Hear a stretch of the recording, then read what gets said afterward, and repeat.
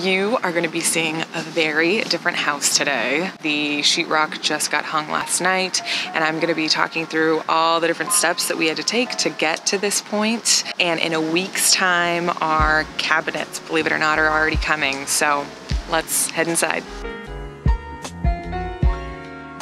In the last video, we went through some of the framing deficiencies that all were signed off on. So we got signed off on framing, we got signed off on electrical, and we got signed off on insulation, and all those had to happen prior to us hanging the sheetrock. The timeline of things, this has been probably the most stressful week just to make sure that everything was lining up, but we're here, we did it, and it's really coming together. Over here are tubs that are not gonna be put in the bathroom, so we're swapping them out for something that is a bit more fitting, a bit more modern.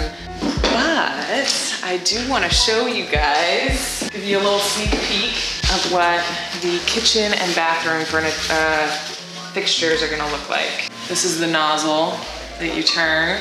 This is going to be the color of the bathroom cabinet.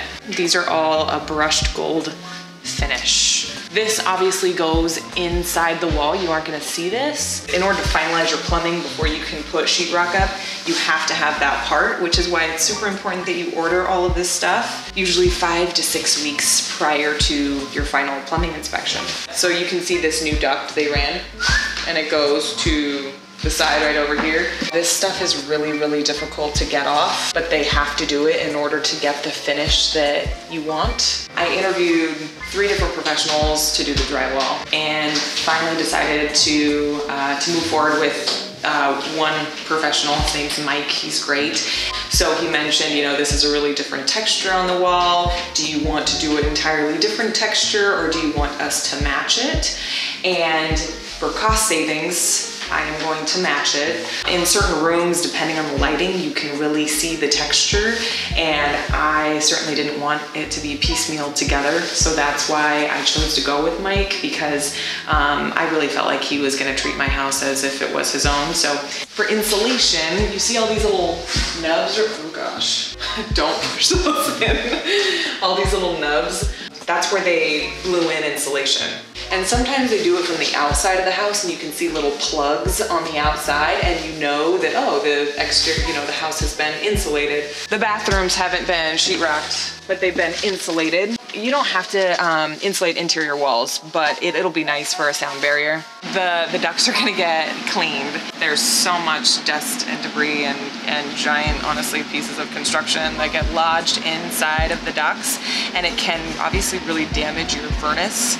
Back in the day, they just, if you think of it kind of like Tetris, they just kind of stuck them together. And how they clean the ducts is with a, I don't know, maybe, will you explain the cleaning? Yeah, they usually use an air whip, and it basically goes in there and it spins around. And it's actually a pretty violent process. That's more designed for systems that are all screwed together mechanically and everything. Gotcha. So I would recommend just a power vacuum style. Okay, and that generally works just as well? Yeah, so what they do is they'll probably go up to every register, pull through that, and then they'll hook up to both plenums up above and down below here with a bigger vacuum. Okay. And then just do a whole system vacuum on it on both sides. Much safer way to go, and it still gets the majority of all the stuff out of there. Unfortunately, the inspections have not been a breeze. Our electrical inspection actually failed 3 times prior to us getting signed off on it. So one of the things, ironically, that we had to get done for the electrical to get signed off on was the framing. So if you'll remember, this right here is where we ran the water line, where we ran electrical, and the inspector had to see that this was getting framed out and covered in order to sign off on the electrical inspection. So you would think that something like that would be framing, wasn't, I guess. So I hired Bolton Insulation, which is a local provider, to install all the insulation. These have not been painted yet, but they've been preparing. They oiled them, took off all of the handles, you can see. Oh God. Oh no. Well, looks like we're gonna have to cut that. The electricians install the fans, and per code they are required to be in kitchens and laundry rooms and bathrooms. But my lesson learned on that is that they installed the vents, but they don't connect the airway or the airflow that exits the house. And so where they're originally installed, at least in the bathroom, there was no way for us to route that outside. So they had to be rerouted. So make sure that your HVAC tech and your electricians are talking to each other, or at least talking to you about where they're putting them. After the cabinets are installed in the upstairs kitchen, we're gonna get the professional to come in and measure all of the countertop space. The countertops will fit exactly to what we have. You need to have all of your fixtures, so your sink needs to be in, what is it, your air gap, I think, if you have that. So everything has to be perfect before they come in and they take those measurements. I am so glad that almost all of our inspections are done.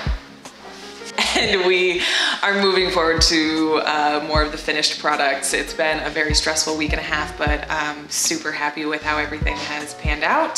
This coming week, I am so looking forward to getting the kitchen installed, hence why I'm standing here, because it's going to look drastically different and beautiful. So cheers to a new kitchen, and thanks for following along.